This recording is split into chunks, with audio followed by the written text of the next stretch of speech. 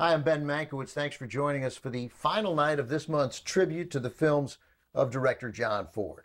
Up next, a personal favorite of Ford's. Though it's not one of his best-known pictures, this is a historically relevant movie, the first mainstream Hollywood Western to feature a black man as its central character.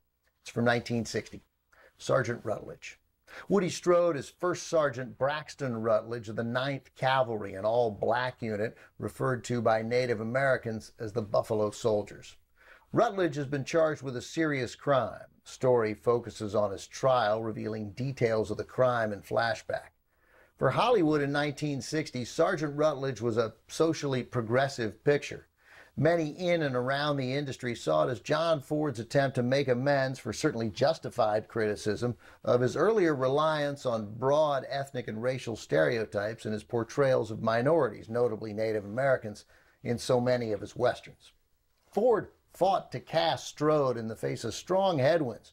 Warner Brothers studio chief Jack Warner pushed for either Sidney Poitier or Harry Belafonte, essentially the only go-to black movie stars of the era. Ford didn't see either of them as tough enough for Sergeant Rutledge, unlike Woody Strode. Strode had been a star athlete. He and Jackie Robinson were teammates in the backfield of the football team at UCLA. And just as Robinson broke baseball's color barrier, Strode was one of the first black players to play in the NFL. After football, Strode headed for Hollywood, even though good roles for black actors were hard to come by in the 1950s.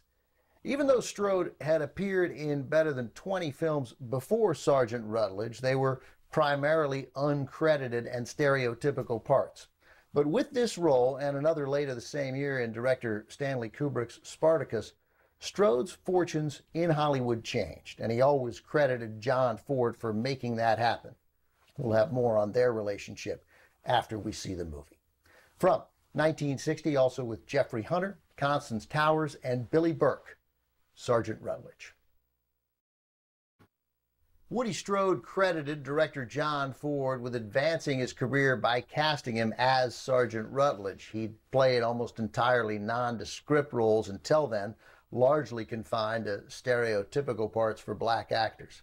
"I nearly had a nervous breakdown working on the picture," said Strode, "but it helped me become an actor." The movie stayed with Strode. "I've never gotten over Sergeant Rutledge," he said. "That was a classic. It had dignity.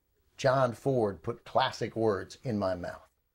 Ford was notoriously short-tempered as a director, but he was also a loyal friend. If Ford liked you, no matter how much he might shout at you on set, you were in the club, and Strode was in the club. They made 3 more movies together over the next 6 years. After Ford's health started to fail and he retired, Strode remained one of the few friends Ford still enjoyed seeing right up until Ford's death in 1973. During Ford's final months, Strode served as his caretaker. In his autobiography, Strode wrote proudly, "I became one of the few who could call John Ford Papa."